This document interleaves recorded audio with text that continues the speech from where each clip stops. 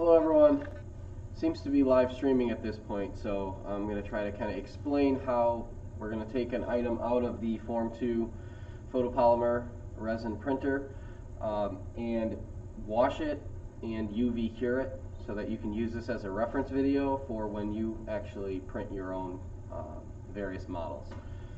So what I currently have in here now is a batch of the gray pieces for our 3D puzzle, and I thought that this would be a good opportunity to record what I'm doing because I need to get another batch in, and then eventually I'll be asking all of you to help out with this process after viewing this video.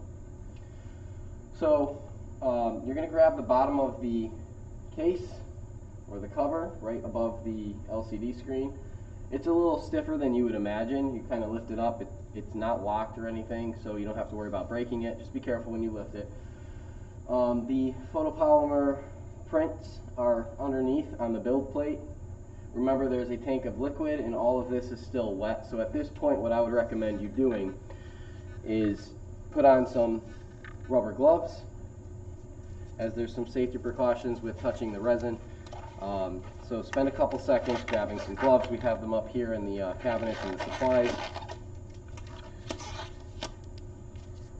In addition to that, safety glasses would also be required. You wouldn't want to get any of this in your eye. Bear with me for a minute. Put these gloves on. Okay, so at this point, I'm going to move the camera around, so I apologize. I don't have a gimbal that can kind of take out the movement of the camera, so I apologize for this, but I want you to see kind of what's happening. Actually, you can kind of see at this point. So over here on the actual printer head, there's a lock that you lift up that you can kind of see here. It just slides right out of almost like a dovetail, as you can see. And then here are the parts that have been printed. They're wet and drippy, as the photopolymer that has not been cured or hardened by the laser light underneath is still obviously all over this. So what we need to do here is bring this over to our initial wash tank and mount our 3D prints on the handle that will allow us to remove these off of the build plate. So we just kind of slide this down onto, right, as you can see, this slides right on. Kind of just give it a little squeeze. I want to make sure it's on there. It doesn't lock with any specific mechanical lock. It's purely friction. So you kind of want to use your thumb here and push. I typically only use one of these tanks. We have the actual FormLabs wash and cure stations. This is just the initial. And so what I like to do is open this up. There's a little bit of a tray inside here, and then there's a back lip. This kind of hangs off the edge of the tank. What we're going to do is I'm going to grab a putty knife that's specific to this printer. I'm going to put it over here on the edge and kind of scrape the pieces off of the surface. They're going to fall into the tray, and then I'm going to lower it down into the initial rubbing alcohol or isopropyl alcohol. And then this is going to kind of dissolve any of the liquid-based resin. Initially, we are going to put it in a bigger tank for wash that's going to be automated, and then we're going to cure it. Okay, so I'm going to grab the putty knife.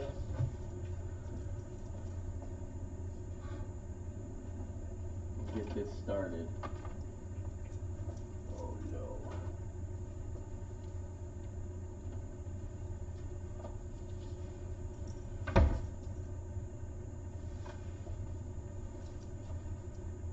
At this point, fast forward the video to get to the point where I have the putty knife. We worked on this yesterday and it seems to have walked away. Apologize for the delay. If you're watching this live, I wouldn't imagine you would be. Bear with me. This was supposed to be here.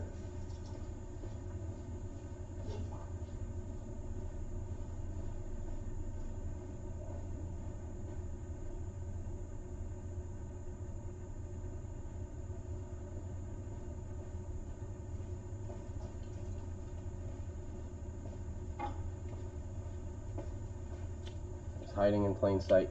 So this is just a standard putty knife basically, but the edges have kind of been dulled. It's not super sharp. I don't really want you to gouge the build plate because that's the surface of which the parts adhere to, and if we mess up the surface on the build plate, it could affect the way that our prints adhere to, and then potentially cause failure. The nice part about this printer is that it actually doesn't fail. I can count on the amount of time that I expend printing and actually get it a good return on this versus some of my other FDM printers. I could dedicate a couple hours to something and then find out that it's been a failed print, and so I have that time that's been lost. I've never had a failed print on this printer, which I love. So at this point, I'm going to try to get the camera to show you how this is actually conducted. Maybe I'll come on the other side.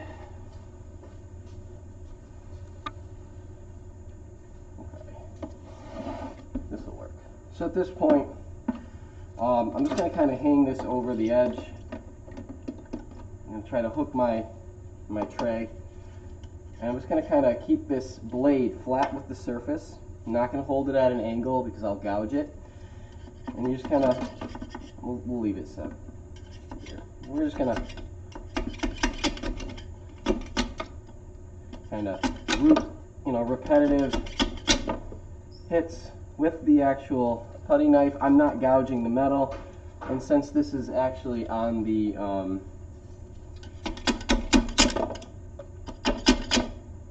sacrificial support, what I'm really breaking here at this time is the parts of the model that I'm actually going to break off. So at this point, what I'm doing here, thank you very much.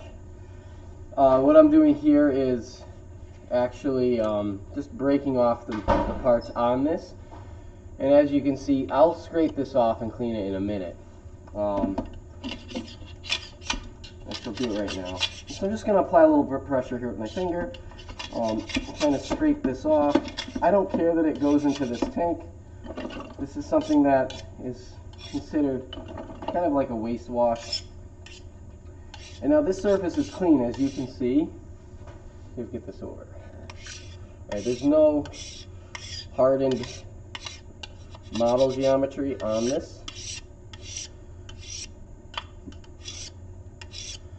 And at this point, having paper towels nearby is helpful. So you can kind of wipe up some of the mess as you go. Remember, you're wearing gloves because this stuff shouldn't be on bare skin or come to contact with your skin. So you want to keep this surface clean and this area clean because this is a multi-purpose area, and someone in a different class could come by and get this material on themselves and not know it. So we want to avoid that from happening. At this point, since this is a video that's going to demonstrate the entire process that I would like you to perform, I want to go through the details of just kind of washing this off. So at this point, you have your build plate. I initially like to wipe off what is here wet. Having a trash can nearby is helpful because you can throw this stuff directly in the trash can. So I kind of have the majority of the material off the build plate. And then I'm going to take a little bit of isopropyl alcohol and pour a little bit on the surface. As you can see, it's fairly dry, right? We're just going to put a little bit of isopropyl on the actual build plate itself. I almost like to kind of massage it into the surface. It's a matte surface. It's got some texture to it. Let's see if I can get a better angle while I'm doing this. All right. The surface tension is actually keeping it on the material here, and it's not dripping off. So I'm just kind of massaging it into the side, and really what I'm doing is dissolving the uncured photopolymer. So at this point, grab another handful of paper towels and just wipe it off. As you can see, this handle is really helpful in terms of cleaning it as well.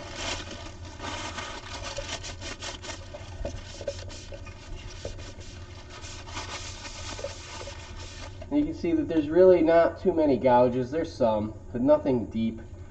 You know, this is a sacrificial piece of material. We can buy new ones. They're a couple $100, so I would like to do this infrequently. So take care while doing this. And if you ever need any help, obviously just reach out. So at this point, this is pretty clean, okay? We're gonna put this to the side. We'll put that in the printer in a little while.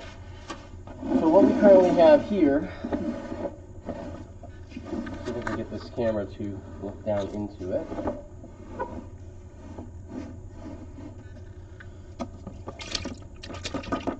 Our parts here, all right? And our parts themselves, they're kind of sloshing around in some isopropyl alcohol. I'm just kind of bringing this up and down a couple times. We're just dissolving the uncured resin. And we're going to take these parts, see if I can focus. Apologize for the lack of autofocus this webcam seems to have. But we're going to take these parts and we're going to put them in the actual auto wash. The auto wash is exactly what it sounds like. It automatically washes them. So let's point the camera over to the auto wash and give it a go. So what we have over here is the FormLabs wash and UV cure stations here and here. This is the final step, and this is where the video is going to end. As you can see here, I have some parts in the actual UV cure. It's actually a lightsaber. One of my students here that drew it in, or created it in Onshape. Kind of an interesting part, just a passion piece. And what we're curing here is the 3D puzzle pieces that you can see here. There's your autofocus. And so think of a Tetris piece. So students were, if you aren't in this project and you're watching this outside of the context of the class, my students are designing a three-dimensional puzzle. So when printed, you have a 2x2x2 cube, and anywhere from 5 to 7 pieces. They'll 3D design it, export the STLs, and receive, get their parts. Obviously, prior to that, they'll assemble it in 3D to make sure that the pieces are where they're supposed to be, and they know exactly what they're actually going to get as an output. So this is the final step. These parts are fully cured. They've been in the cure here for 50 minutes at 40 degrees Celsius, and it's just a simple dial that brings us up and down and enters the push button. So we'll do this last. This is going to take about 10 minutes over here on the wash. So you won't see the end of the wash, you'll see the beginning of it. And then when this is done, I take them out, and then I shake them off lightly, and I place the pieces on the tray. I set the timer and the temperature. I close this, and I hit start. And then when this is done, the pieces will be cured fully. Right now they're at about 90%, and so they're still soft. And so that's why I didn't take off the supports, because they don't actually come off nicely when they're not cured. These snap off pretty easily when they're fully cured. So let's do the final steps here. I'm rounding about 13 minutes, so hopefully I still have your attention. So what we're going to do over here, let me see if I can pick the camera up and bring it over to the LCD. So you have the LCD, you just push it to turn it on.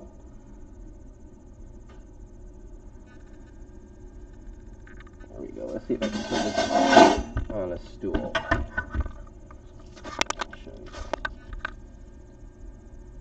Come on, autofocus. It's struggling. Okay, so 10 minutes is typically all that's necessary, but at this point, if you want to do more, go up to the time and then turn your dial up or down. It's very bright for the camera to apparently record, but you can see the numbers down here below. So obviously if that's 9, that's 11, 10's in the middle. I'm going to keep it at 10 minutes. I'm going to go over to open, press open, and you will see that this auto opens, and inside here kind of looks like a fry later basket. There's about a gallon of alcohol in this tank, that this is going to be lowered into, and there's an agitator at the bottom that agitates the liquid in a clockwise then counterclockwise for 50% of the time, and it washes the resin out. We have some fine details in the 3D models that we actually are extracting at this point and curing. So I'm just going to shake the alcohol off of the temporary tray. As you can see here, the fine detail that we actually have in some of these are basically extrude cuts of initials and names, so I can identify these easily with my students, because I have about 75 students that are doing this project. And so they cut their names into the parts at a 32nd of an inch, as you can see, and they do come out. I don't know if I can get close and have it autofocus. Let's see. There you go. So it's wet and goopy, but that's a 32nd of an inch in terms of depth. And if I didn't wash this thoroughly, the uncured photoresin would actually go inside the letters, and then when they're cured in the oven, the photopolymer then would fill up the actual letters, and the letters themselves wouldn't render. They wouldn't come out. You wouldn't be able to resolve them. So we're just going to drop these in. Any loose fragments and things like that that you can take off before putting them into this wash would be ideal. Now these parts are going to rattle around a little bit inside here, and that's fine. It took me a little while to be okay with that. But any loose pieces, try to avoid putting them in the actual basket that may have broken off, and some of them will, and that's totally fine. They're slippery. They feel kind of like a wet bar of soap, so be careful not to drop them. And if you take a look, you can see the pieces that did come off. We're just going to tap that into the garbage can and throw all that away. So at this point, with a clean hand, probably a knuckle, roll this up, push start, and you'll see that it auto submerses. See it here into the liquid. The timer will have started, and I doubt you can see the agitation happening. I'm going to open up the lid just to kind of give you an idea of what's going on.